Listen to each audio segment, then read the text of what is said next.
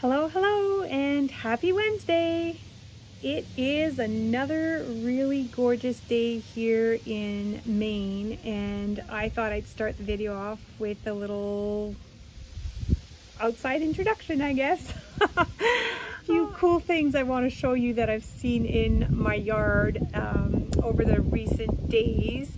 And I also want to take you on a little tour of my vegetable garden. It's going really well. It's actually pretty advanced for this time of the year because normally things would not be this big. Normally things wouldn't even be in the ground. So it's a lot warmer than it typically is, and I guess I'm doing the best to make the most of that. And I've started my garden and it's going really well. So I just wanted to give you a little tour. I think it's really neat, and yeah, it's a little fun. And then I want to show you a couple of other things, really cool things that I found in my yard also, and then we'll get going with this week's video. I'm going to be working on a whimsical little landscape that I had so much fun creating, and I hope you'll really enjoy watching this video. And even more so, I hope you'll feel inspired to pick up your brushes and get painting with me. Here's my little gato, and that is our raised garden bed. It is enclosed because we have a lot of deer who come in our yard, and we really love having the deer in the yard. But the last thing I want is for the deer to be munching on my veggies that I'm working so hard to plant and take care of. So Damien and I built this raised bed, and we're super happy with how it turned out, and I'm gonna show you what I have planted. So on the outside I've got a few potato plants. First year I'm planting potatoes, and I've got them in bags. This is something new that I'm trying. I've got one there in the middle that hasn't really done anything yet, so I don't know if it'll turn out, but we will see. The other ones are well on their way, and hopefully for the first time this year we will have some potatoes to eat in the fall. Here I've got some marigolds and lettuce, and then some basil and kale. I've got a cucumber plant there in the back, some peas and carrots that I'm planting for the first time, and I've also got some green beans growing there, and then some more basil, marigolds, more carrots, and then all of my tomato plants.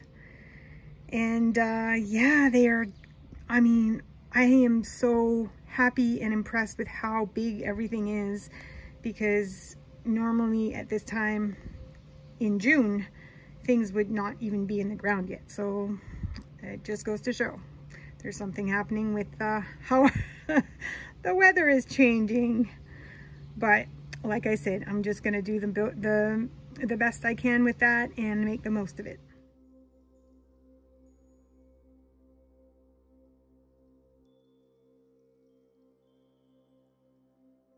So I mentioned earlier that we have a lot of deer in our yard, but I was pleasantly surprised to see that we also have turtles. We have painted turtles. This one here is a painted turtle laying eggs, and we also have snapping turtles. And this may be because there is a bog and I think a bit of a pond or something across the road from us. But anyway, it's super neat. I got to see a few turtles already this year. I actually started seeing a lot of them last year, and I was so inspired by them that I created a painting of a turtle. I'll include a link for that video in my video description.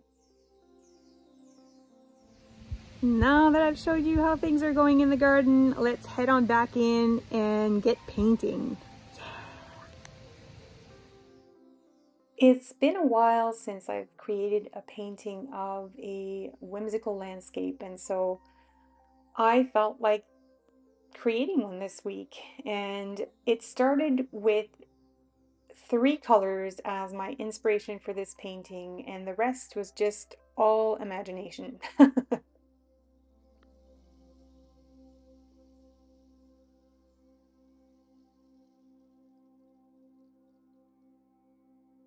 The 3 colors I've selected for my painting process are Titan Buff, neutral tint, and quinacridone burnt orange.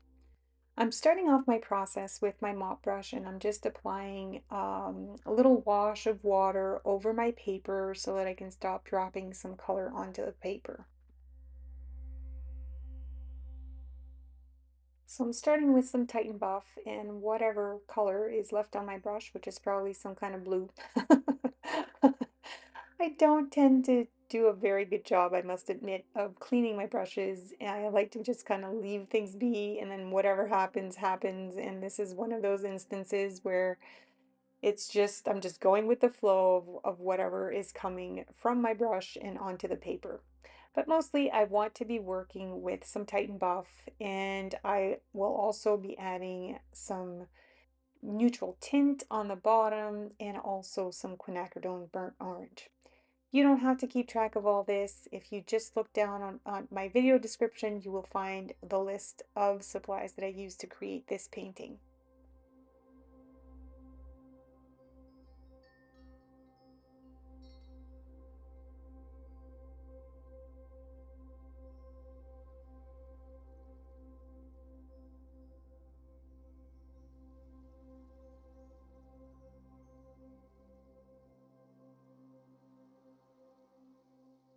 The reason I elected to put a wash of water over the paper before starting to add my colors is that I wanted to have my colors blend into each other. And this is called what they call a wet on wet application. The whole entire surface of the paper is wet. I'm adding colors, and as the colors are touching each other, because everything is wet, they are blending. And I love the effect that that creates. It's something I do relatively often, but not always. And I would say it's not really all that tricky, but it is something that you need to be mindful of when you're working this way because if you rub your brush into the surface of the paper and it's got other colors, all the colors are going to blend. So be mindful of that when you're working and also experiment with it.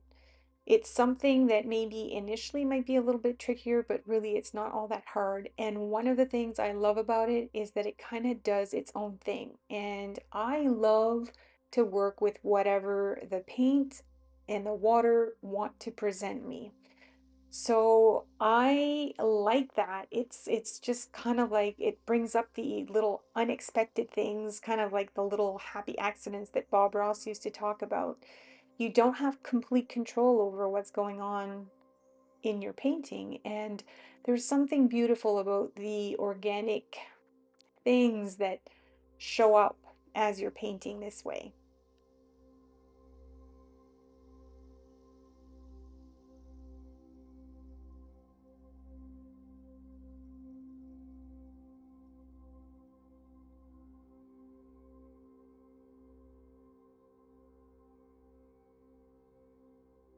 Now I'm going to come in with some quinacridone deep gold and I'm going to go into my circle and add a little bit of this color to brighten that circle up.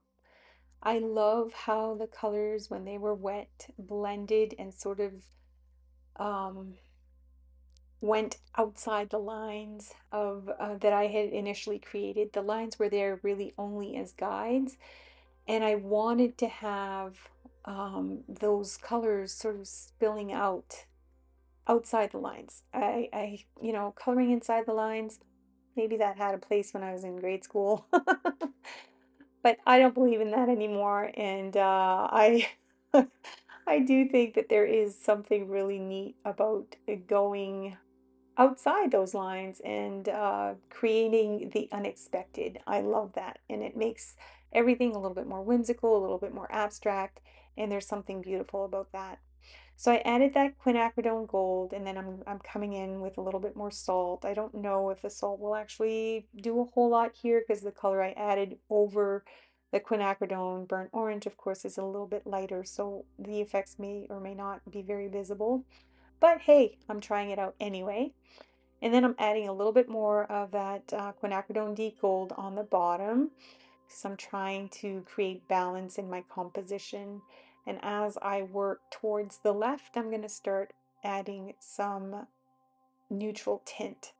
And so I'll work with a lot of water and I'll add the neutral tint and I'll sort of blend that quinacridone deep gold into my neutral tint and start building up my landscape somewhat.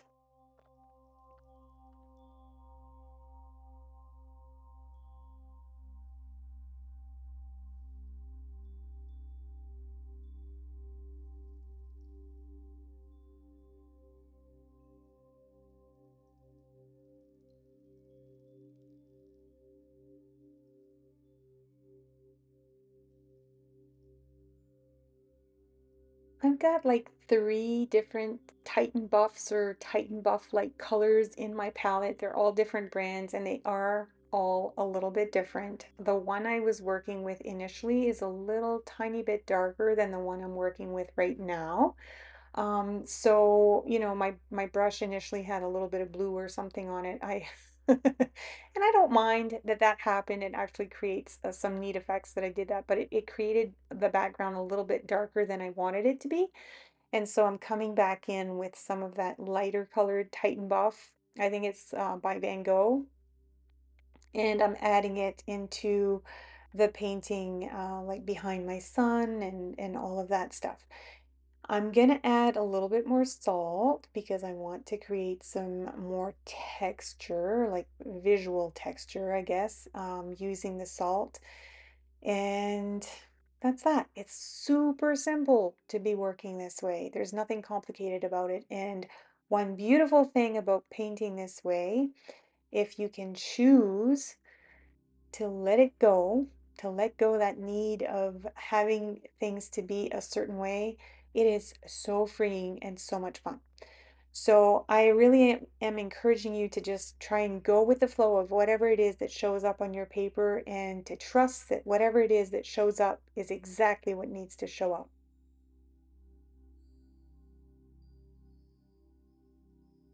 To give the impression that there may be a tiny bit of cloud cover in the sky, I'm also coming back in with some more of that quinacridone deep gold and some of the quinacridone burnt orange. And I'm just adding a very, very light wash of this color and just kind of like brushing it over the paper that's already wet and sort of blending it into my sun. I'm not adding a ton of pigment here. I do want to leave it relatively light. And once I'm done doing that, I'll also add some salt to create that visual texture I was talking about earlier.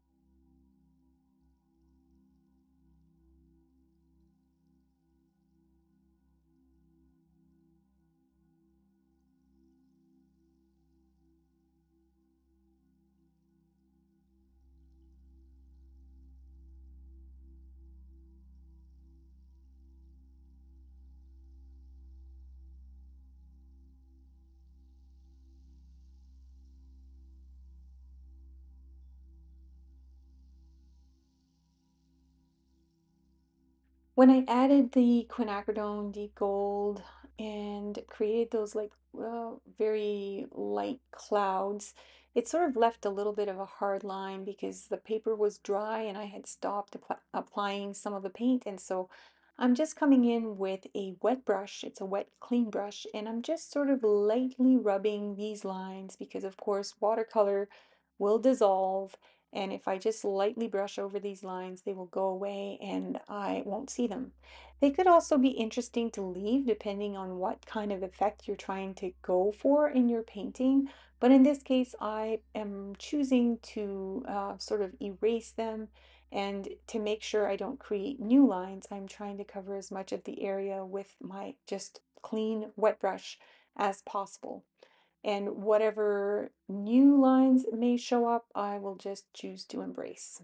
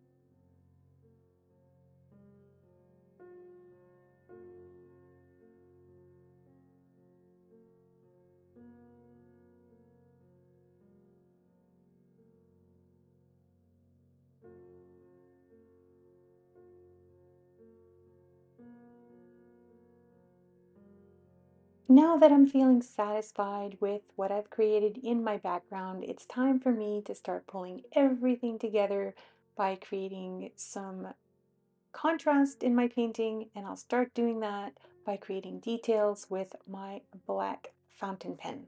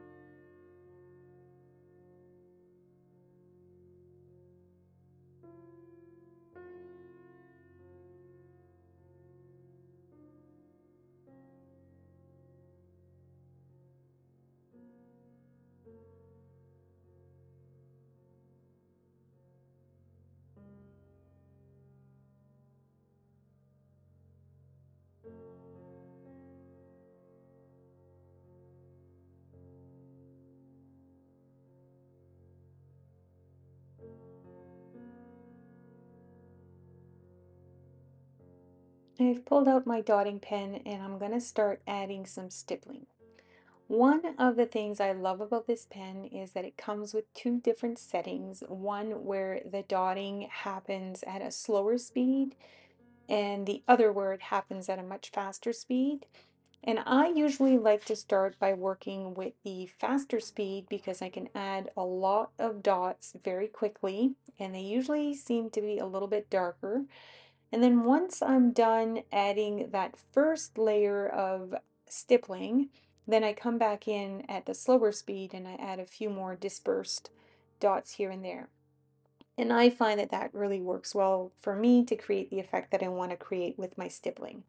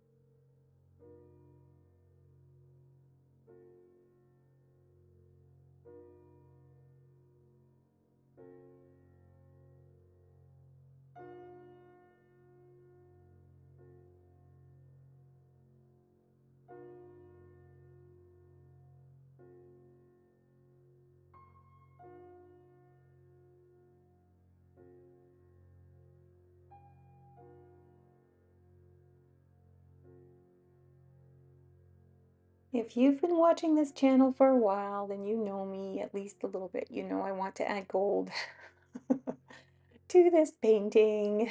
Yes, I do. And I'm just not really 100% sure which gold to add. So I've pulled out my little CSY Art Gallery gold palette art, paint swatches. I think that's what you call them. And I'm kind of having a look at what the different colors look like against the colors that are in my painting.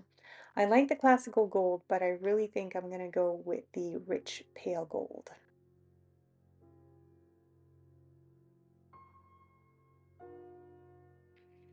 You may be wondering why I didn't go with my usually preferred Kramer pigment paints. And that's because I love to play with other products, of course. And I wasn't 100% sure that my Star Gold was the right color to go with this painting in particular. I also like to show that even if Kramer pigments are not available in your area, there are some really nice and beautiful other iridescent gold paints out there that work just as well. And this little palette by CSY Art Gallery is fantastic. This whole little palette of colors, 6 colors in total, are probably about the price, if not less expensive than one full pan of Star Gold with Kramer pigments. So I'm not saying the Kramer pigments aren't worth it. I love them and I use them a lot, as you know.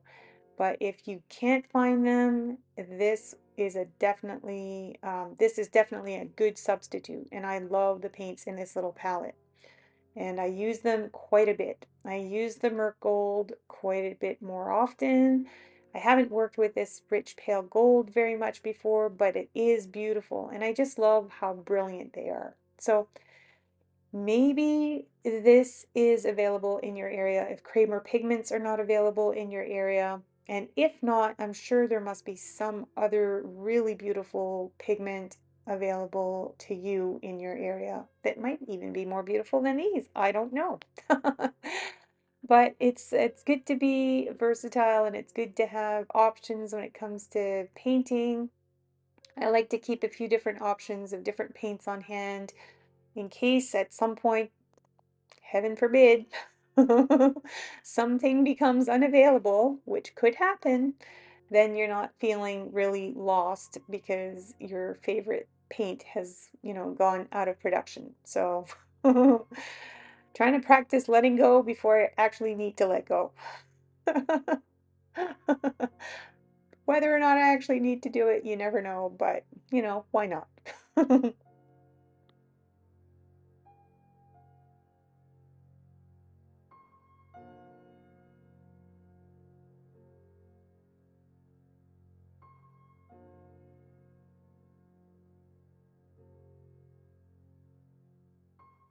You may or may not have noticed that I've got a towel underneath my painting board.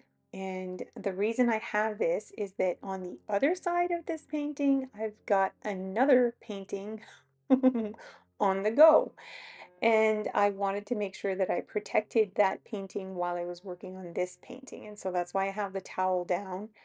And I'm mentioning this to you because it's a good idea, especially when you're working with watercolors, to work on multiple paintings at once. I know sometimes it can be really hard to be patient and to let things dry naturally, and it can be a bit of a challenge. Now, in this case, if I was letting something dry, there's no way, of course, that I could flip it over and work on the other painting, but I have other paintings also on the go. So if you're working on more than one painting at once, there's never that feeling of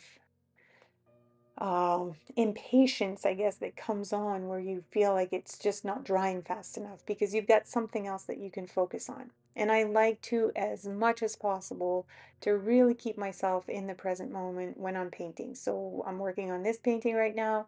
I'm not even thinking about the other painting on the other side.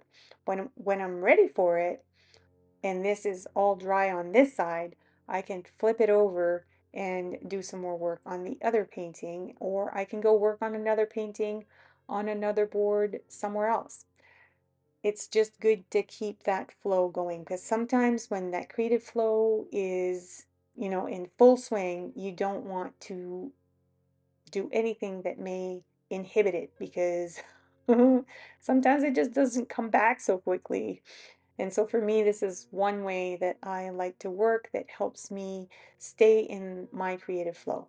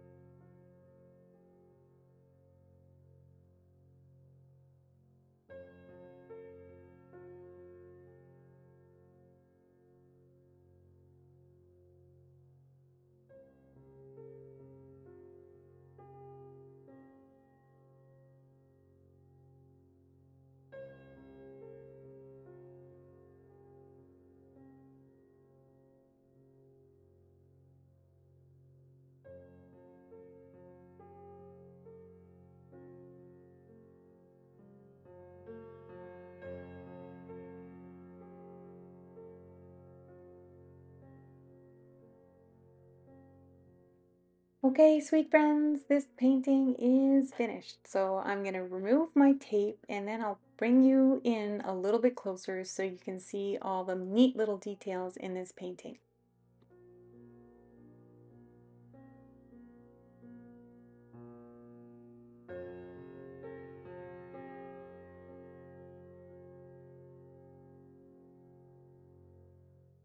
My whimsical little landscape came together very easily, and I just love how all those colors work so well together, especially with that addition of the rich pale gold. It's beautiful. Of course, I'm a little biased. I do recognize that. And at the same time, I'm completely okay with that. I am very happy to be in love with the artwork I create, and I hope that when you create, you feel the same way. For those moments where we may not be exactly in love with what we've created, I hope we can always remember that if we learned something at the end of the day, it was a good painting day.